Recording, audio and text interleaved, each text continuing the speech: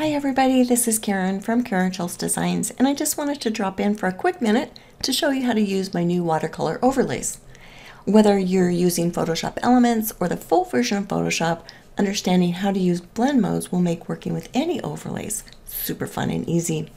I just posted a tutorial on the O-Scraps blog explaining the what, the where, how, and why and when, I think is in there too, when you want to use blend mode. So be sure to head over there and check that out. I'll put a link in the comments below so you can find that. In the meantime, I just wanted to show you how easy it is to work with blend modes and how fast.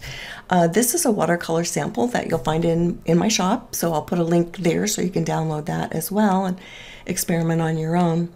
But in brief, a blend mode is what is going to cause two layers in the layers panel to interact with one another. You can use a solid color layer, a gradient layer, another background, anything you want. But for this quick demonstration, I'm just going to use a gradient layer. So we have our sample here, and to add the layer, we want to go to the Create a New Fill Layer or Adjustment icon. Click on that, and one of the options is solid color or gradient, and I'm just going to choose a gradient. This is what will pop up, the gradient fill. If I want to change the gradient, I'll click inside here, and then I have all these options.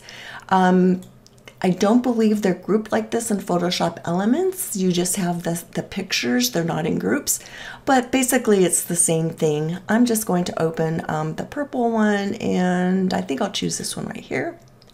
Once you've chosen your gradient, click OK, and then click OK again. And now you see you have this gradient fill layer above the watercolor layer. So if I turn this off, you see the watercolor layer. But we want these to interact with each other. So this is the blend mode option right here. Click on the down pointing arrow, and then you can cycle through the options that you have to see what you like best.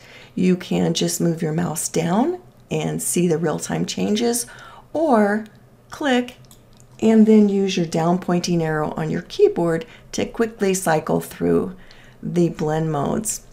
So let's cycle through and see what we have. I like that one. That one is nice. It doesn't pick up all the pink color. Hard light looked pretty much the same as overlay. But you can cycle through and you can see you can get really different looks. Some are good, some not so good. And once you find what you like, and I think I'll go back up to, I think it was hard light or overlay. They're very similar. Hard light's just a little bit darker, I think. Once you have what you like, you're done. You go ahead and save this as a JPEG, and you have a gorgeous background paper to use as it is or add anything else to it that you want. That's how easy it is. If you have any questions, leave comments or questions for me in the section below. I'll be happy to answer them for you. Again, this is Karen, and I hope you have fun using blend modes.